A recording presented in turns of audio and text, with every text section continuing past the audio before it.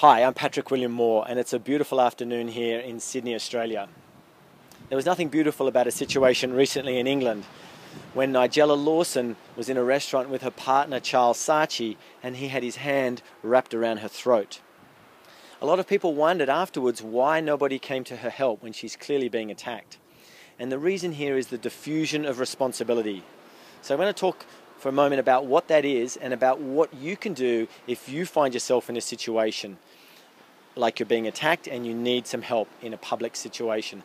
So diffusion of responsibility, the concept was termed by Latané and Daly, two psychologists back in the United States several decades ago. And they showed from bystander studies that the more people around you in a crisis situation, the less chance you have of being helped. And there's several reasons for this. First of all, people are quite often confused as to what's going on. Secondly, they often think other people are calling the police.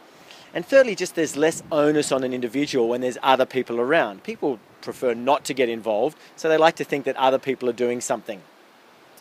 So what we need to do if you find yourself in a situation like this is to speak up, speak loudly and clearly. And I call it making a scene. You need to be assertive, you need to be clear, and you need to direct people what to do. So in other words, for an example, say someone's attacking you with a hand around the throat, you need to make it clear, help me, this person is attacking me. And then you go point to someone and say, you, please come and help me. Or you in the white shirt, I need your help now. Ma'am, have you got a phone? Call the police. So you're telling people what to do. You're also making it very clear, this is no joke, that you are being attacked. Now you will probably have more chance of being helped if it's not a domestic situation, because people generally don't like getting involved in domestic situations. However, there's a crime being committed. If you're being attacked, you need to get help urgently. It doesn't matter if you know that person or you don't know that person.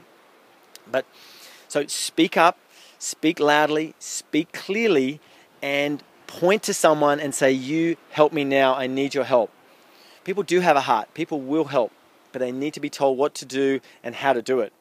And remember, you are stronger than you think.